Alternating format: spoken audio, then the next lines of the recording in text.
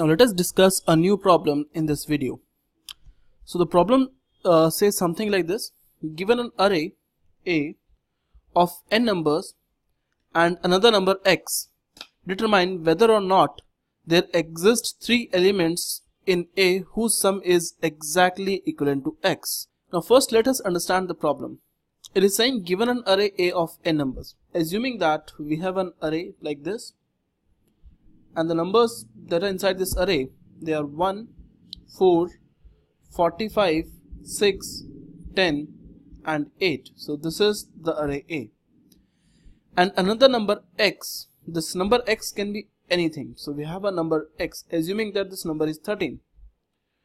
Now determine whether or not there exist three elements in array whose sum is exactly equivalent to x. So we have to find out whether there are 2 or 3 elements inside this array from which I can find this number 13. For example, here if I say this is the number 1, we have a number 4 and we have a number 8. So if I add 1 plus 4 plus 8, the sum is going to be 13. So in any given array you have to find whether there exists any number which is x, any three numbers whose sum will be equivalent to x. Now you can see the solving this problem is very easy, but here the expected time complexity that they are asking to solve this problem is order of n square. So we are asking order of n square as the time complexity. Now what should the input? Input says the first line of the input contains the integer t denoting the number of test cases. So for example, here this is denoting the number of test cases. The first line of each test case is n and x, where n is the size of the array. For example, here you can see this is the size of the array, and this 13 is denoting the number x that you want to obtain. And then the second line of each test case contains the number n integer representing the array itself. For example, here this is the entire array itself. So we need to find whether in this array there exist three numbers whose sum is equivalent to 13 or not. In the same way, here this 5 is representing the size of the array, and this 10 is representing the sum that is required. And what is the output? So output they are asking the print 1 if there exist three element. Either you are printing yes or no, or you are printing just 1 to say yes there exist three numbers, and 0 to say no, there does not exist any of these three numbers.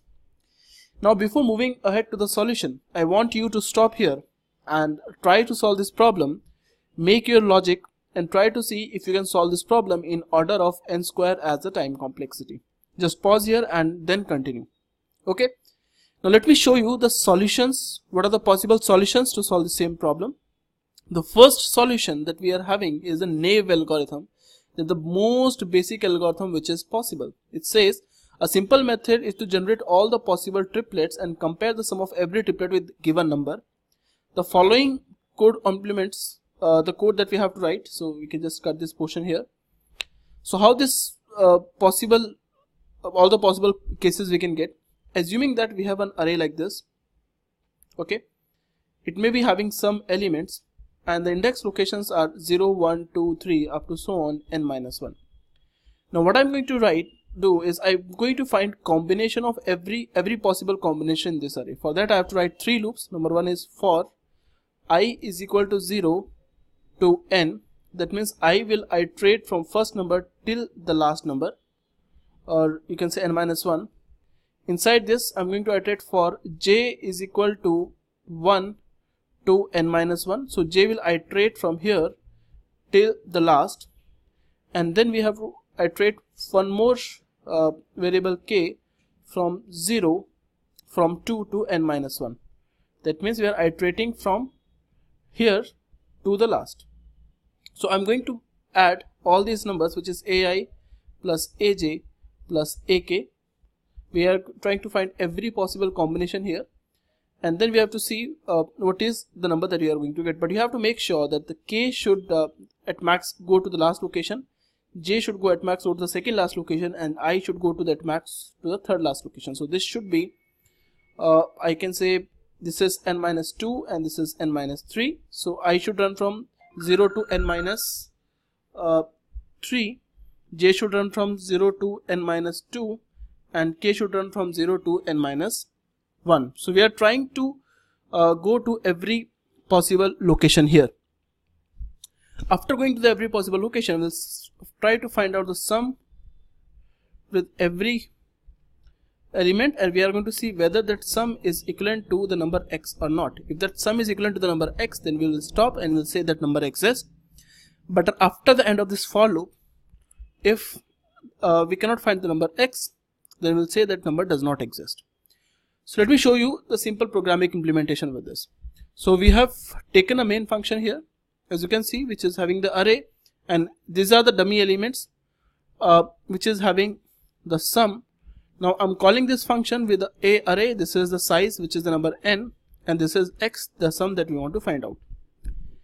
Now you can see here that we have taken I, j and k. We have three variables, which is I, j and k.